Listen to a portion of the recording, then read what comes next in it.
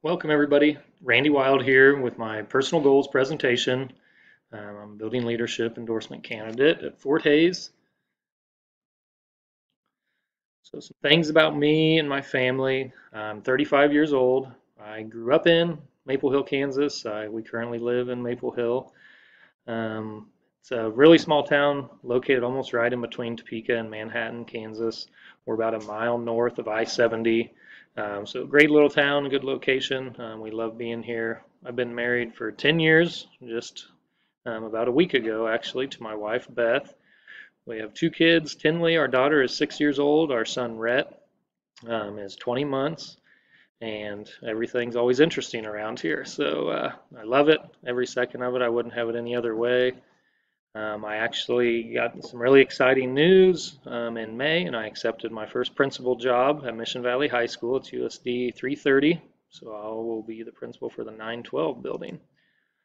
Some of my past job experience, I was a para at St. Mary's High School for 5 years while I was finishing up my master's in special education, and then I moved into that role for the next 5 years. Then the 1920 school year, I spent as the transition and CTE coordinator for Kaw Valley, which would be St. Mary's and Rossville High School. So I helped students with obviously some special education needs and job skills, interviewing, job placements, work shadows. I did stuff with the technical schools, and just kind of worked with all the kids once they turned 13 and above, all the way to our 18 and 21 program in special education. I played baseball in college, which I'll go over here in a minute. And that led into me coaching college when I first arrived at St. Mary's. I did girls basketball at St. Mary's for 10 years. I was the head coach, spent 5 years as the head baseball coach, and then over the course of the past 13 years, I've worked with junior high and high school football, head junior high coach for a couple years, and I was also assistant track coach for a few years. My educational background, I'm a big believer in the MIAA and the schools that they work with.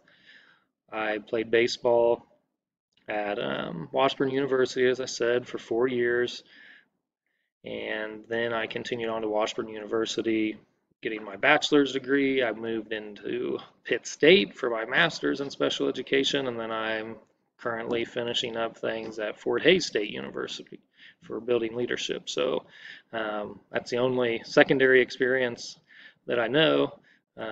So I'm really excited to be a part of this program, and I'm very proud of the years that I've spent in these MIAA schools. So some of my personal goals, obviously, in the first 1 to 5 years, I need to get my praxis passed, go and finish up my mentoring program that first year, get my license. I want to increase family time. You know, coaching has been such a huge part of my life and identity, and not that family hasn't, but there's just a lot of late nights and a lot of early mornings, and I know I have a big time commitment ahead of me as a principal, but I do want to dedicate more time for just being more family centered. Rather than my family being a part of my school family and coaching, I want to just make them, that main focus. And I wouldn't trade any of the coaching family tree for the world, but just dedicating some more time at home. I want to become a better dad, a better husband, continue building those relationships. I want to build new friendships at my new job. I'm excited for that, both professionally and personally, and I want to revisit old friendships. Like I said, I barely had time, to make sure I dedicated enough time at home. I feel like I lost some personal friendships over the years and got some distancing there with all my coaching. So, looking forward to revisiting some of those. 6 to 10 years, I would like to have things going great at Mission Valley as a principal, to where I want to get my kids in there. Hopefully before 6 years, but that would be the ultimate goal, is no more than 6 years if things are going well. I think would be good ages where kids could make a successful transition. We have plans we've always tossed around about maybe building our own home, so that would probably fall into the next 6 to 10 years. And then just taking time for my marriage. Like I said, my wife has been an amazing supporter of my professional career coaching and all the time it took. And so I just want to take some time to dedicate more time to her. And as our kids get older, it'll obviously be easier to do that. Beyond 10 years, not losing focus on the family. And the family has always been important to me growing up, and I want to make sure that gets instilled in my children as well. Maintaining those new and old friendships. I don't want to lose those again, like I said, and I want to make sure I'm building new ones at my new job. You get 10 years down the road, and I've been in education for 13 roughly, then you're starting to talk about making sure you have a platform built for retirement. That's a major personal goal of mine. I don't want to retire too late. I see that happen too often. Health goes bad and people don't get to enjoy that, so I want to make sure I have a good plan for that. And then my kids will be transitioning into, my daughter will be transitioning closer into adulthood beyond 10 years from now. So she'll be finishing up high school. My son will be in junior high, and that's really formative years that I want to make sure I don't miss out on anything. So professional goals, 1 to 5 years, completing my training and licensure, being a principal, make sure I get all of those things taken care of. I just want to be an observer, especially year one in my new building. I want to be an observer and just see what works in the building, how it works, who makes it work, just what that foundation is, what our strengths and weaknesses are that we can build off of. And I want to build my foundation as a principal on trust. Over the next 5 years, I just want the staff and the community, the leadership team to say that they can trust me, that I'm organized, and so we'll be able to work better together. But it all starts with trust. I want to find ways to engage the staff, community, and students. And again, it starts with the trust factor, communication, and just being that relationship builder. But I want to have everybody engaged. I want everybody to feel like they're a part of it. Small schools, I think, have that special ability to be able to accomplish that. And then I want to have evidence of school improvement. I want to show that we've improved attendance, we've improved test scores, we've improved building culture and climate, we've improved staff relationships. I want to have evidence of that in the first 5 years, that we are moving in the right direction. And it's already a very strong school, and they have a lot of strengths. And so I don't think moving forward is going to be a major challenge, but I just want to be able to show that evidence. 6 to 10 years professional goals is just continue maintaining strong relationships. That's what the world's all about. I've talked a lot about my family dynamics and relationships and wanting to maintain and build those, and it's the same thing with professional relationships. Whether I'm making connections with other building leaders or just the relationships in my building and community, but that's the main thing. Relationships are everything to me.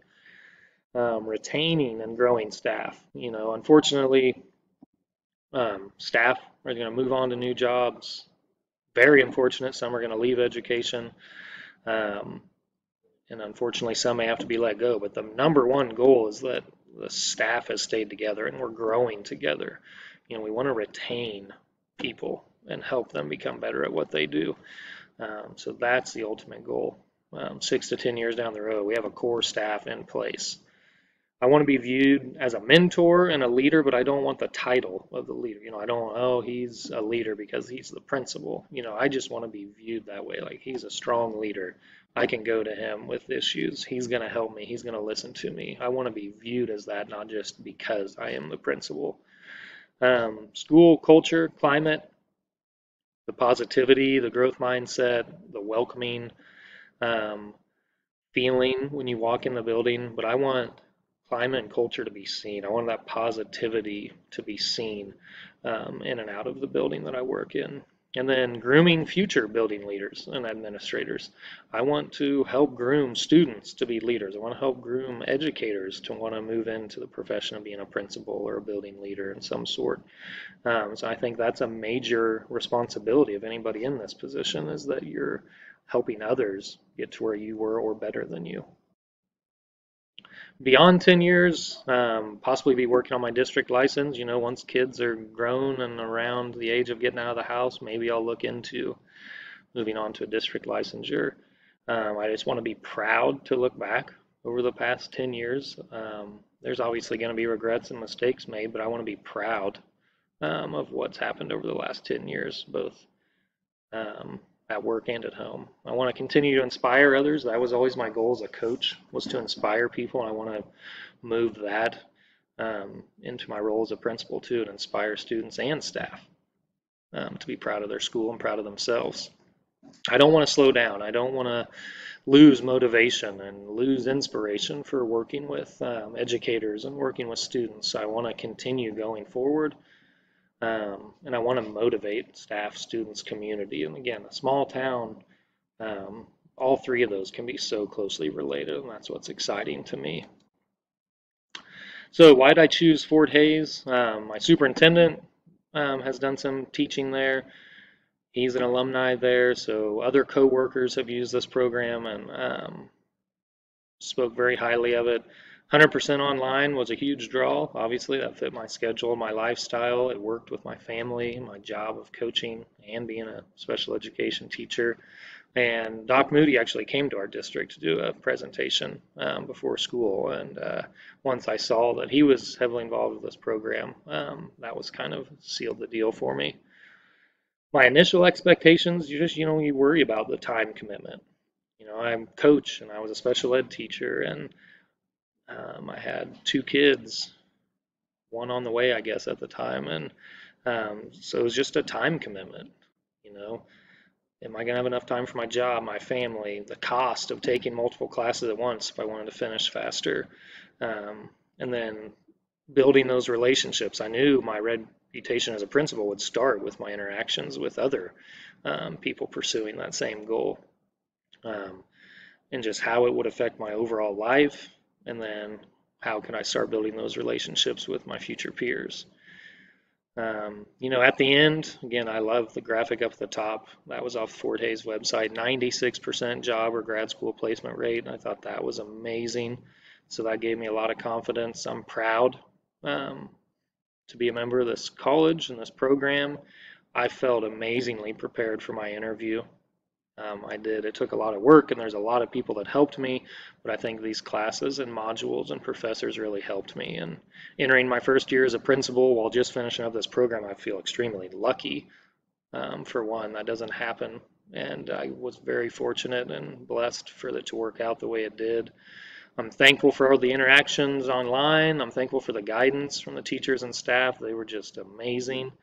And something that I always had a trouble with in my undergrad was finding relevance in the information. Besides the ultimate goal of getting a degree, I always had trouble finding true relevance, and that hasn't been the case with this program. I thought every module was relevant to future building leaders, and so I've loved that part and really cherished that. And that's the end. Thank you, everybody.